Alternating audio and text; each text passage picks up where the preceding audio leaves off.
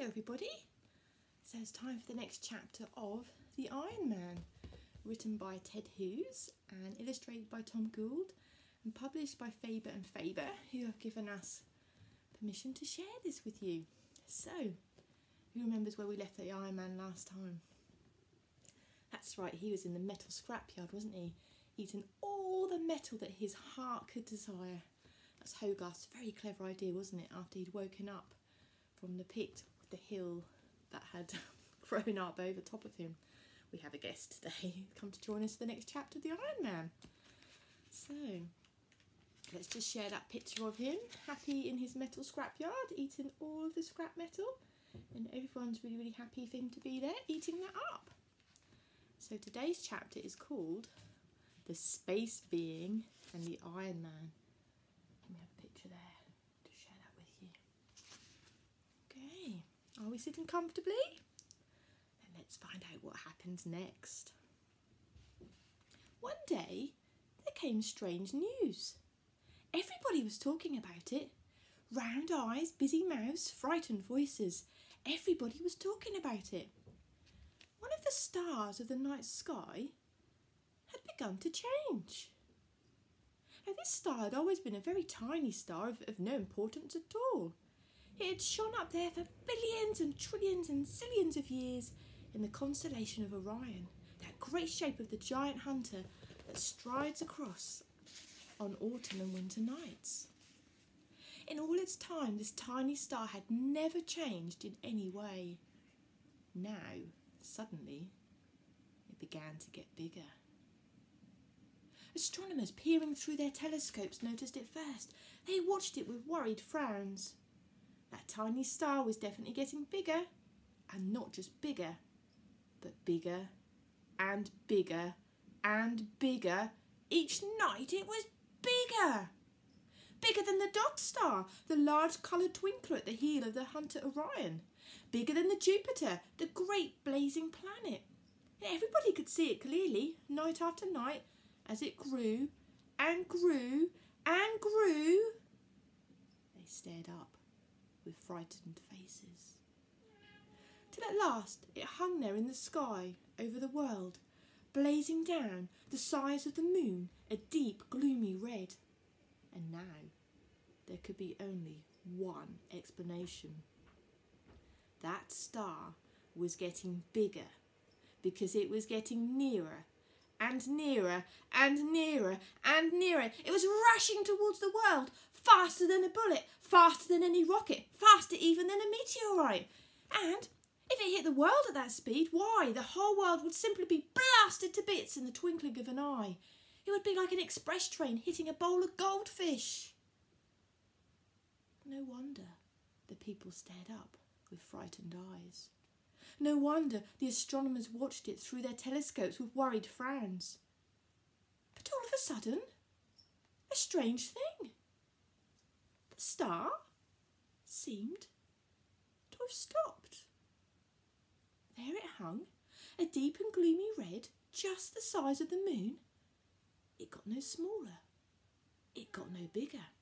And it wasn't coming any nearer, but it wasn't going away either. Now, everybody tried to explain why and how this was. What had happened? What was happening?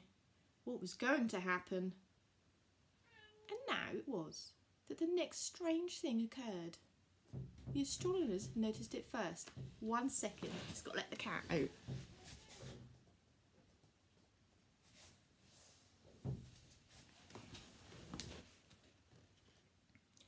In the middle of the giant star, a tiny black speck had appeared.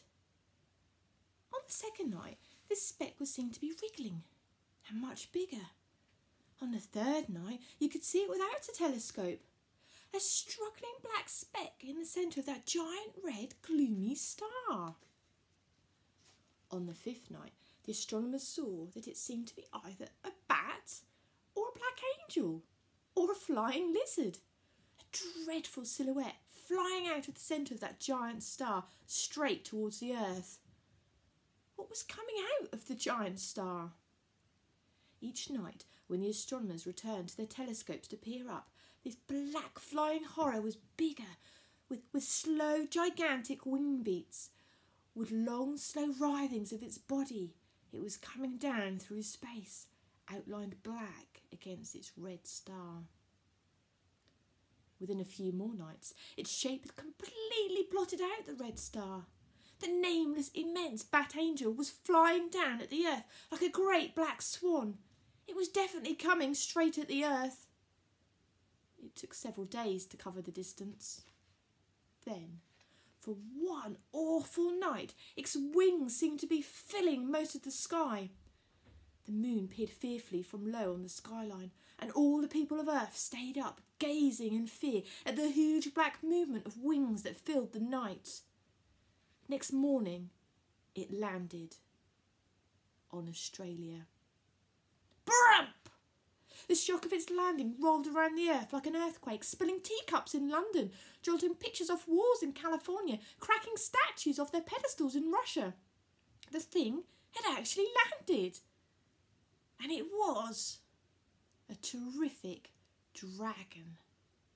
Terribly black, terribly scaly, terribly knobbly, terribly horned, terribly hairy, terribly clawed, terribly fanged, with vast, indescribably terrible eyes, each one as big as Switzerland.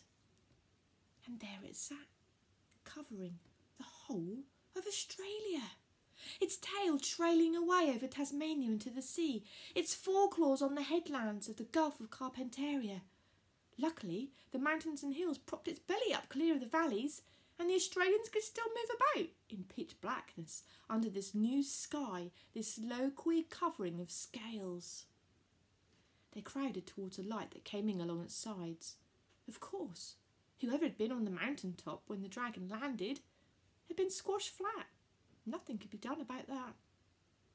And there the horror sat, glaring out over the countries of the world. What did it come for? What was going to happen to the world now this monstrosity had arrived? Everybody waited. The newspapers spoke about nothing else. Aircraft flew near this space bat angel dragon, taking photographs. It lay over Australia, higher than any mountains, higher than the Hindu Kush in Asia, and its head alone was the size of Italy. For a whole day, while the people of the earth trembled and wept and prayed to God to save them, the space bat angel dragon lay resting, its chin sunk in the Indian Ocean, the sea coming not quite up to its bottom lip.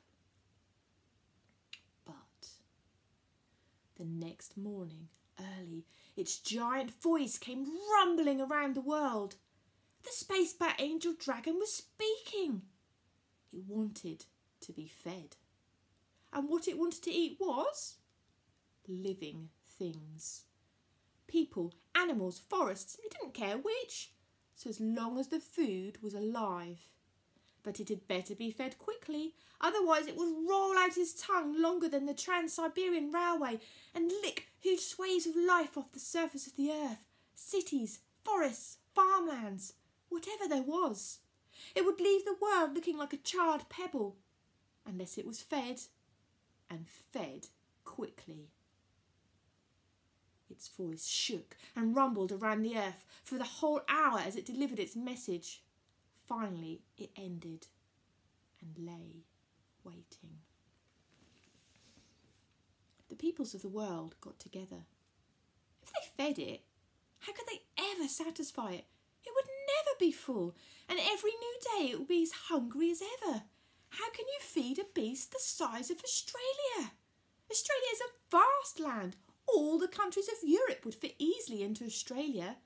The monster's stomach alone must be the size of Germany. No, they would not feed it. The people of the world decided they would not feed this space bat angel dragon or whatever it was. They would fight it. They would declare war on it and all get together to blast it off the face of the earth. And so it was that all the peoples of Earth declared war on the monster and sent out their armed forces in a grand combined operation. What a terrific attack! Rockets, projectiles of all sorts, missiles and bombs, shells and flamethrowers, Everything was tried. The smoke of the explosions drifted out over the Pacific like a black crawling continent. The noise of the battle shook the world almost as much as the landing of the dragon had done, and for much longer. We've got a picture there of the terrific battle.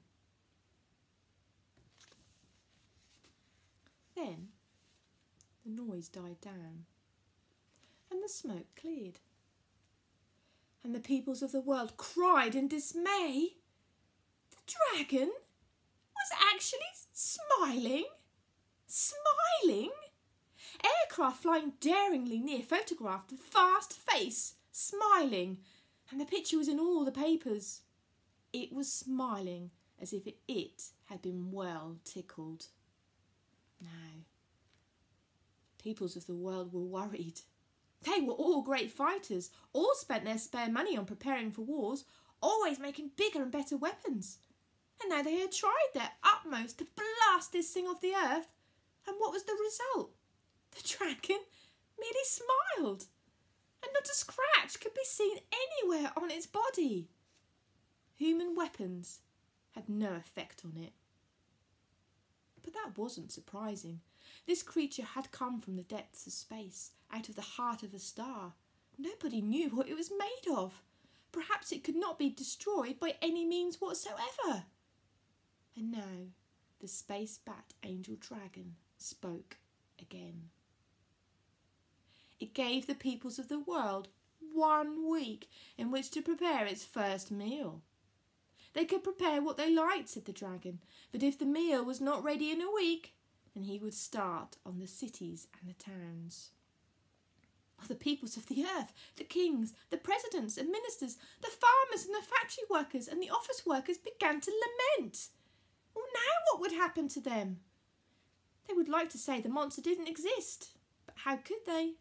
There it was, covering Australia, staring out over all the countries of the world. Now, the little boy Hogarth heard all about this. Everybody in the world was talking about it, worrying about it, but he was sure the Iron Man could do something. Compared to the Space Bat Angel Dragon, the Iron Man wasn't very big, of course. The Iron Man was only the size of a tall tree. Nevertheless, Hogarth had faith in the Iron Man. He visited the Iron Man in his scrapyard and talked to him about this great monster that was threatening the earth. Please, he asked, please, can't you think of some way of getting rid of it? If you can't, then it's the end of us all. The Iron Man chewed thoughtfully at his favourite tidbit, a juicy, spicy old gas stove. He shook his head slowly. Oh, please, think of something, cried Hogarth. If this Space Bat Angel Dragon licks all life off the earth, well, that'll be the end of your scrap iron. There'll be no people left to make it.